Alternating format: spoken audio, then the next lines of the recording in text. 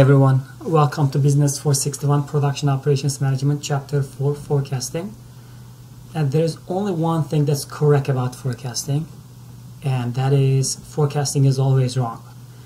So forecasting tries to determine what's going to happen in the future, and as you know that we cannot really fortune tell the future, but we will try to make our best estimation using sometimes the historical data that we call the time series, and also sometimes if there is no historical data available, as you are going to read from the textbook, there are some other decision-making processes, for example Delphi and some other methods. So please read the chapter, but in this video I'm just going to provide you some information about the time series analysis. As we all know that the history repeats itself, and let's just try to see how history repeats itself from a website. So you know that the demand patterns are very much correlated with the search patterns, and people who search on Google keeps track of those searches and just turns them into a search volume index, and it keeps them in trends.google.com. and if I just go to trends.google.com and just wanted to search how, for example, if someone is looking for gift ideas, okay, so if I just search for gift ideas, and okay, so Google, don't do that to me. Okay, it's coming. So interest over time. Look at this. Since 2012, the information is provided. People are looking for gifts sometime in February. Yes, you name it. Valentine's Day, and then sometime in May, sometime in June. As you can see, May is always larger than June. Why is that? Because Mother's Day, you buy more gifts than Father's Day, right? Okay, and then February, and then the biggest gift ideas are sometime in Christmas. So as you are seeing that the history is repeating itself, and the companies who are focused on selling the gift products, they would just determine their demand levels maybe by looking at this data. And one more thing, for example, let's just ignore the gift ideas and add a search term, and none of these, not a Pokemon, no, maybe a lawnmower. It's not a time for a lawnmower, but I think today this is just causing the trouble. Okay, I don't know why it's doing this, and I have to search for a snowblower. Okay, let's just try this one more time. Okay, it's coming.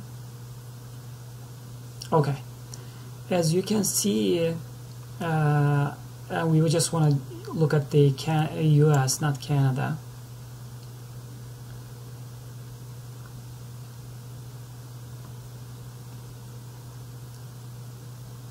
Every time okay, so the blue one is the lawnmower. So people are more interested in purchasing a lawnmower than a snowblower, because every week at least you have to just cut your lawn, but the snowblower is needed some certain times, and it's also correlated with some snowstorms, but mostly in the winter time, right?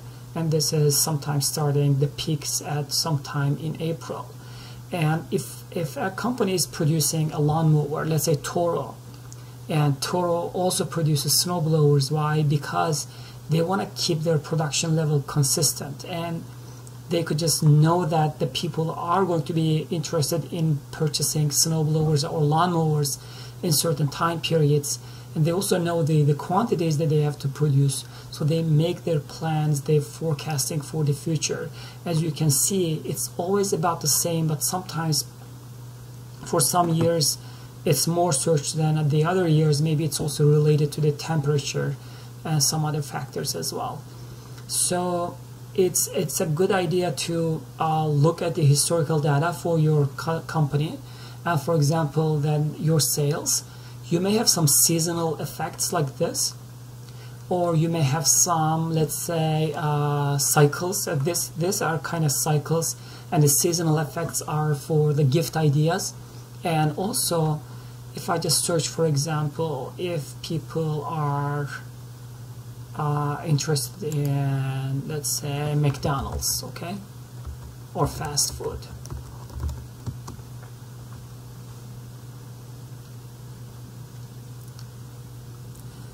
And as you can see here, there is no trend, or people are not searching for McDonald's in the summertime. There's about steady trend in the search of McDonald's, and you're seeing that different countries, and you can focus on the US only and what kind of McDonald's related searches are made. And for example, McDonald's near me may be a better search query for McDonald's, because McDonald's could be anything, right? But if I search Burger King, it also has a similar pattern, and you could just do this yourself. And the bottom line of the idea is you are going to see some mathematical time series models in this chapter. And if there's no trend or there's no seasonality, you are going to be using moving averages, weighted moving averages, exponential smoothing as your methods. There are some other methods as well, but for us, this is sufficient. And most companies are using this similar measures. And another one is if there's a trend, there's linear trend. If there is trend and seasonality, then there's a trend and seasonality model, and then there are also some very high level forecasting models as well. So the next video is going to be on using some of these methods using Excel. So please watch them and complete the Excel file. Thanks for watching.